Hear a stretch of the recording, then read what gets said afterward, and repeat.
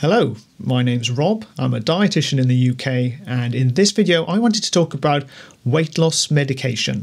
So part of my role is to support people to lose weight, and this question has come up quite a few times already. What's out there, what's available, what's effective, and in some cases how much does it cost? The first medication I wanted to discuss, and the one that's been around the longest, is Orlistat. It also goes by the brand name Xenical, and this is a fat binder, so it prevents your body from absorbing up to a third of the fat that you eat. Usually it's only indicated for people who are obese, so have a BMI over 30 or with a BMI over 27 in conjunction with other health conditions such as diabetes or cardiovascular disease. The medication comes in a 120 milligram tablet, and that's taken with each of the meals. You can take it just before, during, or up to an hour after the meal, and as I said, it prevents your body from absorbing that fat, and then obviously that reduces the amount of calories that you get into your system. Orlistat is a prescription-only medication, so it would need to be prescribed within those guidelines, and people will usually stay on it for about 12 weeks. If you see 5% weight loss in that time, then it's considered to be effective for you, and people can stay on it longer, but it is important to follow a nutritionally balanced diet because you can potentially become deficient in fat-soluble vitamins if you're not careful, which is why it's usually used within weight management services. There is a over-the-counter version called Alli. That's a 60 milligrams, so it's half the strength. Because it's not quite as strong, you can expect to perhaps not absorb up to a quarter of the fat that you eat, but it functions in much the same way. Some of the side effects, as you might imagine, is if you're not absorbing that fat, then it's got to come out somewhere, so you might get quite fatty stools. If you do eat a particularly fatty meal, then some people have said, the consequences can be a little bit catastrophic, and I think this is why a lot of people don't tend to stay on this very long. Okay, so the next medication isn't an easy one to say, so let's give it a go. I think it's Naltrexone Bupropion. Also goes by the brand name Mysimba, which is much easier to say. This is a medication that actually works on the brain, so it reduces appetite and hunger signals. Mysimba does have marketing authorization within the UK, so it's available to buy, but it's not available on prescription through the NHS. The indications for its use are quite similar to Orlistat in that either you have a BMI over 30 or a BMI over 27 with other health conditions such as hyperglycemia, dyslipidemia, or hypertension. The medication should be assessed at 16 weeks use, and if someone's not lost 5% of their weight within that time, then they're discouraged from continuing on because it may not be effective for them. Mysimba is not recognised within its marketing authorisation for use in the NHS. Although it was found to be effective for weight loss, it has not been deemed cost effective based on the current evidence. The next medication I wanted to talk about, and this is one that's come up in conversation quite a few times now, is Liraglutide, or goes by the brand name Saxenda. This is a GLP-1 medication, so it's a hormone, a synthetic hormone that mimics something that happens in the body already. So this hormone suppresses appetite and is particularly effective for those that seem to have this dysregulation between their appetite and how much they eat. So they'll often find they're overeating and they're just not getting that signal to say you're full, you can stop eating. Liraglutide is available on the NHS, but the criteria for its use is quite specific. So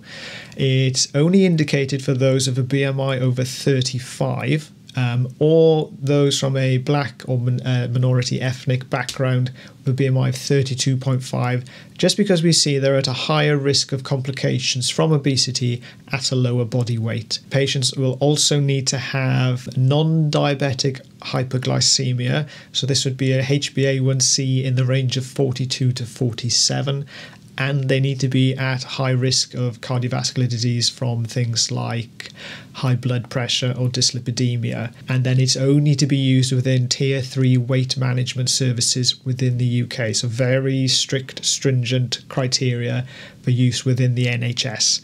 The efficacy of liraglutide in combination with diet and exercise regimes has been studied, and one of the big studies that came out had over 5,000 participants, and it did show that in comparison to placebo, those on the medication lost between 5 to 10% of their body weight within that period, which was a significant increase over the placebo group. From the studies, we found that the majority of the weight loss whilst on liraglutide happens within the first year.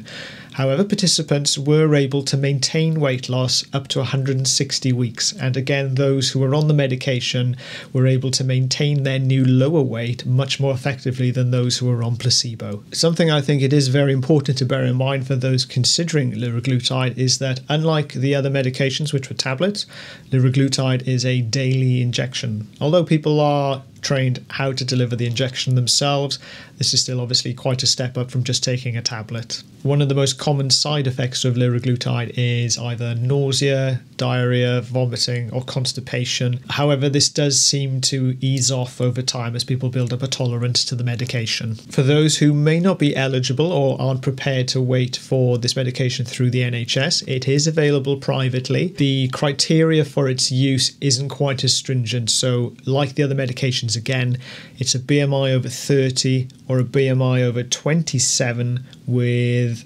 other weight-related comorbidities such as hypertension, dyslipidemia, or obstructive sleep apnea. There are a range of different pharmacies offering it, and they do require a consultation to make sure you're suitable, that there aren't any contraindications, and you'll also receive support through lifestyle interventions during this time as well. Okay, last one I wanted to discuss today is semaglutide, or Ozempic.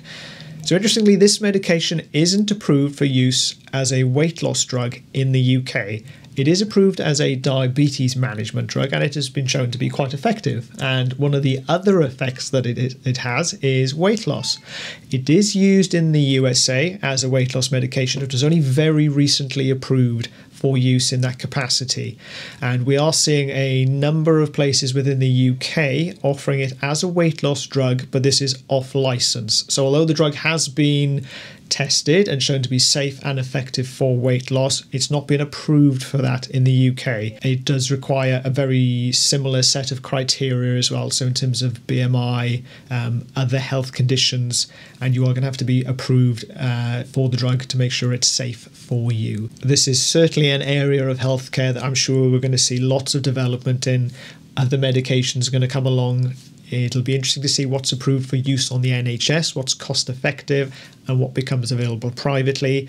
I'm also very aware that some of these medications are very expensive as well, so we're going to have people who can afford them and those who can't. And if they're not on the NHS, where does that leave some people? But this is a bigger question than I'm able to answer in this video. Anyway, thank you very much for watching. I hope you found this one informative. If you liked the video, please give me a like. I like to know that people are enjoying it.